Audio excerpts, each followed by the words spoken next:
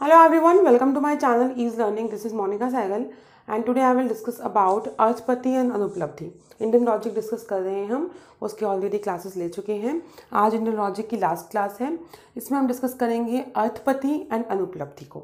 हमने 6 sources of प्रमाण discuss करने थे, जिसमें से हमने प्रत्यक्ष जो फर्स्ट सोर्स ऑफ प्रमाण है, फिर हमने डिस्कस किया अनुमान, फिर हमने डिस्कस किया उपमान एंड शब्द. अब बचे हुए जो आपके 2 सोर्सेज हैं वो हैं आपके अर्थपति एंड अनुपलब्धि. और साथ ही एजुकेशन पेपर के लिए इंपॉर्टेंट टॉपिक है. तो क्योंकि यूनिट 1 हम डिस्कस कर रहे हैं एजुकेशन पेपर में, उसमें न्याय शास्त्र के हिसाब से जो 6 आपके सोर्सेज ऑफ नॉलेज हैं उसको हम डिस्कस कर रहे हैं.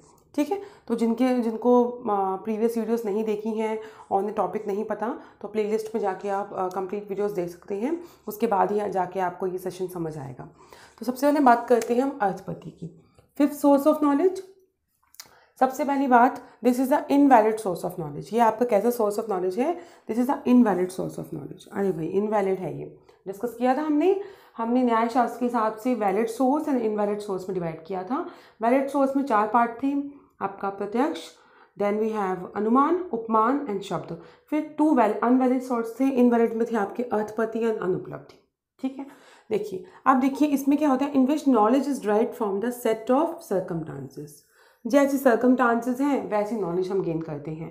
सबसे इंपॉर्टेंट अपने ध्यान रखना है कि अजम्पशन बेस्ड नॉलेज होगी. ये नॉलेज कैसी होगी आपकी? Assumption based knowledge. हम अज्यूम कर लेते हैं, और नॉलेज जो आपके माइंड में लिमिटेड नॉलेज होती है उससे आप अज्यूम करने लग जाते हैं चीज़ें.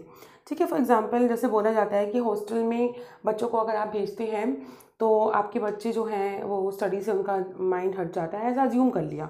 क्यों? क्योंकि जिनके साथ ऐसा हुआ होगा उनके माइंड में वही नॉलेज थी, उससे वो नॉलेज न्यू नॉलेज को अज्यूम कर रहे हैं.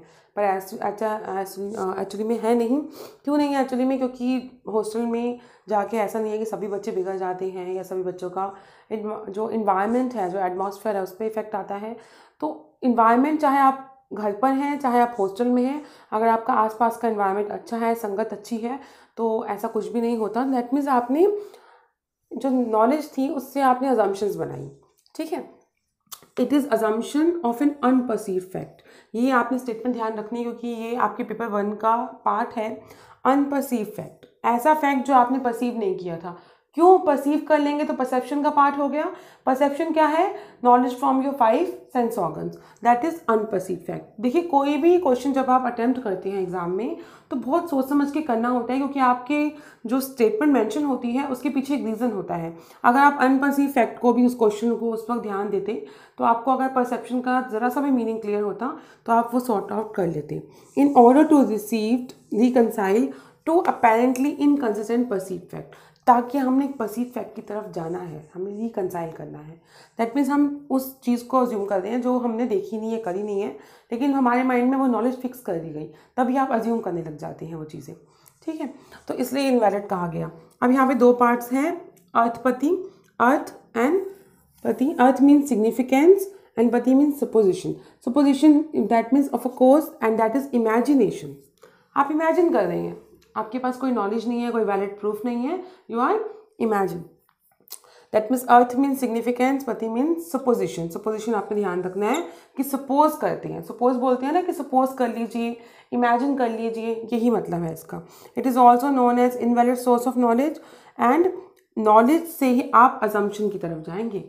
ठीक है, तो आप नॉलेज से कहाँ जाएंगे? अजम्पशन की तरफ जाएंगे. दोबारा देखिए, अर्थपति, अर्थ क्या है आपका? सिग्निफिकेंस. एक अर्थ होगा तो सिग्निफिकेंस. अपत्ति मीन्स सुपोजिशन.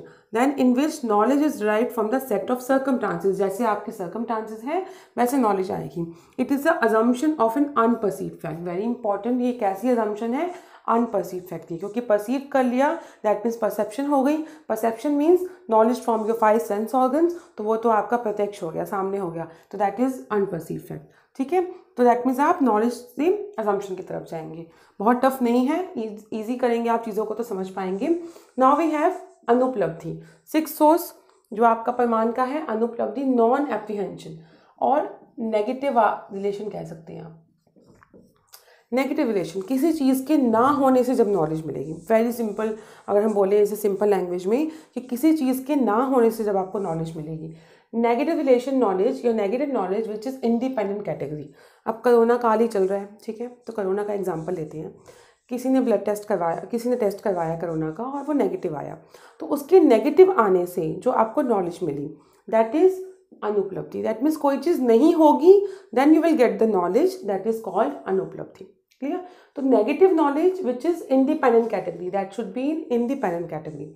ठीक है, negative can not be known by testimony, there will be no verbal cognition. ये भी प्रीवियस ईयर आपका क्वेश्चन का पार्ट है पेपर 1 का। क्यों? ये कह रहे हैं जब भी नेगेटिव होगा ना तो कोई भी वर्बल कॉग्निशन नहीं होगा, किसी भी तरीके का वर्बल क्यों नहीं होगा? टेस्टमनी आपको मैंने एक्सप्लेन किया था, दैट मीन्स आपके वो 4 कंडीशन पूरी होनी चाहिए, लेकिन जब ये चीज़ प्रेजेंट ही नहीं है तो वर्बल टेस्टमनी आपका अप्लाई नहीं होगा। ठीक है, then we have recognise that things exist either in a positive और नेगेटिव। देखिए कोई भी चीज़ होगी वो या तो पॉजिटिव रिलेशन में प्रेजेंट होती है या फिर नेगेटिव रिलेशन में। पॉजिटिव रिलेशन में अगर प्रेजेंट है that means perceived by your senses, तो वो तो हो गया आपका प्रत्यक्ष का पार्ट। नेगेटिव रिलेशन में है that means non existence, that can not be perceived by your senses, exist ही नहीं करती। अब इसके भी 4 टाइप्स हैं, कारण, व्यापक, उसके बाद है आपका स्वभाव, देन वी हैव विरुद्ध। देखिए सबसे पहले आपका है कारण, नॉन परसेप्शन। नॉन परसेप्शन सब में लगेगा, ऑफ कोर्स आपको फायर और स्मोक का एक एग्जांपल हर बुक में मिलेगा कि जहाँ आग है वहाँ, मतलब जहाँ धुआं है वहाँ आग है, तो इट मीन्स कॉज ही नहीं है। ठीक है, फायर होगी तो धुआं होगा, तो आप कॉज की बात करें तो फायर नहीं है। अब व्यापक की यहाँ पे बात करें तो प्रिवेटर है मीन्स दैट मीन्स स्मोक ही नहीं है। ठीक है, देन स्वभाव means of the presence of itself, खुद ही प्रेजेंट नहीं है वो चीज़। जैसे कोरोना की बात की थी तो खुद कोरोना एग्जिस्ट नहीं करता तो आपको नॉलेज मिली। विरुद्ध दैट मीन्स अपोज में कोई है, आपके अगेंस्ट है, तो उसके नॉन परसेप्शन की बात हो रही है। तो नॉन परसेप्शन में सबका आएगा, कारण में कॉज, अगर कारण को इंग्लिश में बोले तो कॉज होता है, तो नॉन परसेप्शन ऑफ कॉज। व्यापक मीन्स नॉन परसेप्शन ऑफ प्रिवेटर। ठीक है, एक तो हो गया कारण, एक हो गया प्रिवेटर, उसका इफेक्ट। देन स्वभाव means non presence of itself, आप खुद ही प्रेजेंट नहीं है, स्वयं की बात करें अगर। तो विरुद्ध, ओपोज, जो चीज़ के ओपोज है वो चीज़ प्रेजेंट नहीं है तो आपको नॉलेज मिल रही है। इन शॉर्ट अगर एक चीज़ बताई जाए इसके लिए कि नॉन एप्रिसिएशन की नेगेटिव होने की वजह से, किसी चीज़ के ना होने की वजह से जो आपको नॉलेज मिलेगी दैट इज़ कॉल्ड अनुपलब्धि। अनुपलब्धि में उसके नाम में ही मीनिंग है उपलब्ध नहीं है, अनुपलब्धि जो चीज़ उपलब्ध नहीं है। ठीक है, तो इसमें आपको बता दिया कि अगर पॉजिटिव रिलेशन है दैट मीन्स परसेप्शन प्रत्यक्ष हो जाएगा, नेगेटिव रिलेशन है दैट मीन्स वो एग्जिस्ट नहीं करता। 4 टाइप्स हैं इसके, कारण, व्यापक, स्वभाव, देन वी हैव विरुद्ध। कारण मतलब कॉज, व्यापक हियर मीन्स की प्रिवेटर, जैसे कि आग और धुआं का एग्जाम्पल लें तो फायर हो गया आपका कॉज, जिस फायर की वजह से क्या हुआ, स्मोक हुआ, तो स्मोक हो गया आपका प्रिवेटर व्यापक। और स्वभाव मीन्स दैट जो चीज़ होगी द प्रेजेंट इटसेल्फ, एंड विरुद्ध मीन्स अपोज, जिस चीज़ को अपोज करना चाहते हैं आप। तो ये 4 इसके टाइप्स थे, इसका मीनिंग आपको क्लियर हो गया होगा। अर्थपति मीन्स अर्थ की बात हो रही है कि आपको अर्थ क्लियर नहीं है, इनवैलिड सोर्स है, बट आप अजम्पशन बना रहे हैं। ठीक है, और अनुपलब्धि में किसी चीज़ के ना होने की वजह से। तो मैंने आपको पहले ही बताया था कि फर्स्ट 2 जो आपके जो सोर्सेज थे सिर्फ उन्हीं में क्लासिफिकेशन ज़्यादा थी, इनको आप मीनिंग से बहुत ईजिली समझ लेंगे। तो इंडियन लॉजिक का आपका टॉपिक आज खत्म होता है। अब यूनिट 1 में हम सारे इज्म करेंगे, थिंकर्स को डिस्कस करेंगे और आपका जो 1 यूनिट है वो कंप्लीट हो जाएगा। ठीक है, आई होप आपको ये वीडियो हेल्पफुल लगी होगी, और जिन्होंने भी इंडियन लॉजिक के क्लासेस नहीं ली हैं वो प्लेलिस्ट में जाके इस सेशन को ले सकते हैं, ताकि आप इस पूरे कंसेप्ट को समझ पाएँ। और नेक्स्ट टॉपिक की तरफ फिर हम डिस्कस करेंगे नेक्स्ट क्लास में। So please do not forget to subscribe to my channel and hit the bell icon for latest update. Thank you.